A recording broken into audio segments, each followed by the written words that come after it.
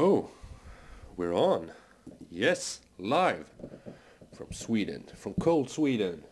It's almost 2 o'clock in the morning and I don't have a life. So why not make a tutorial? Infinite floor, here we come. It's a useful thing to know how to do. It's very simple. It's basically just a floor or something that catch the shadow, but you still see the background. So let's do this.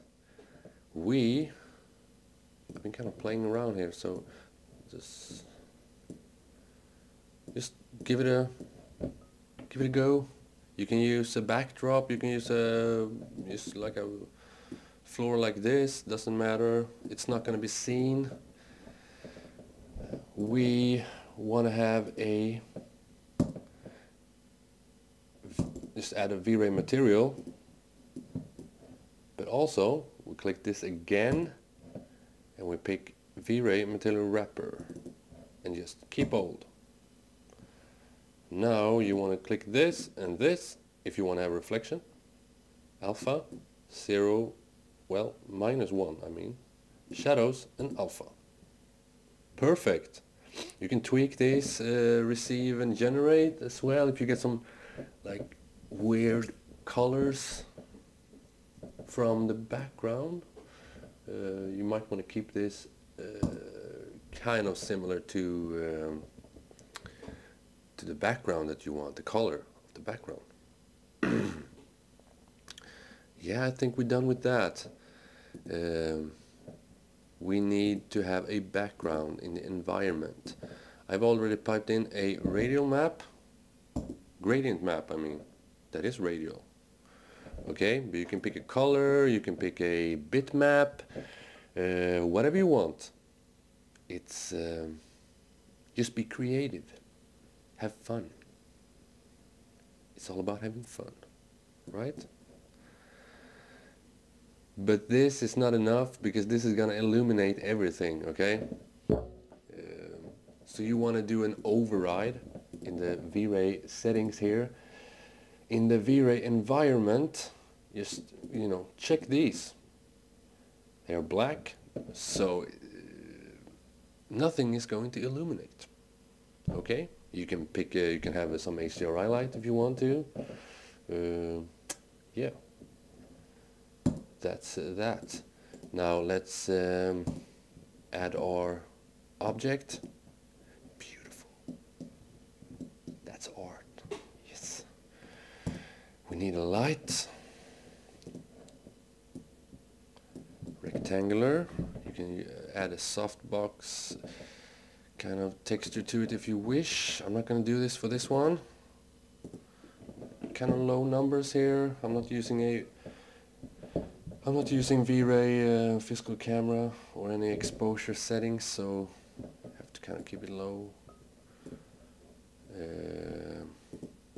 We can shift drag I mean, to have another one. Okay.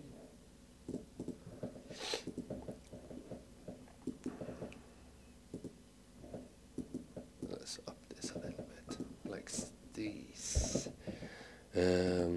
Let's try a render, see what we get. Looking good so far, yes. Look at that. It's so pretty, so pretty.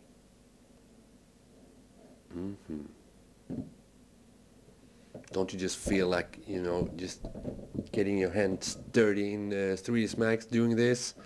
You know, you should follow my, so this becomes second nature.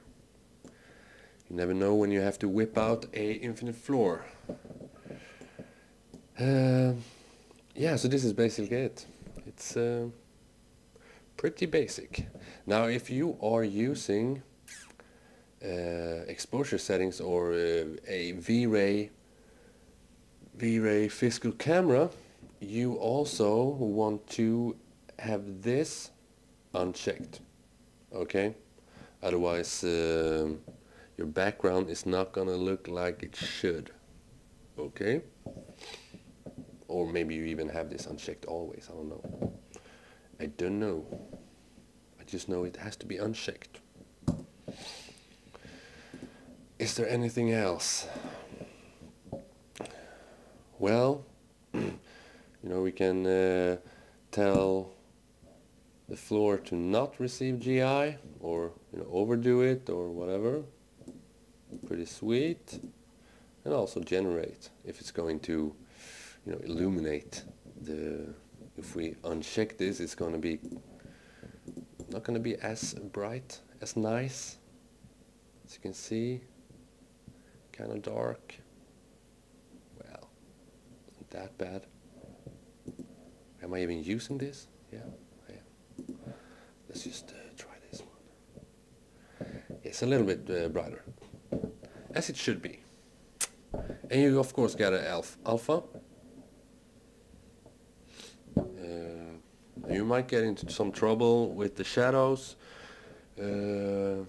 since we have the override in Vray as black. So this is going to be all black, these white things. So kind of going to look kind of ugly. It's not going to be like this. Not exactly. At least not in Photoshop. Yeah. But there are tricks for that. But this is how you do a infinite floor. Yes. And we're done. Bye.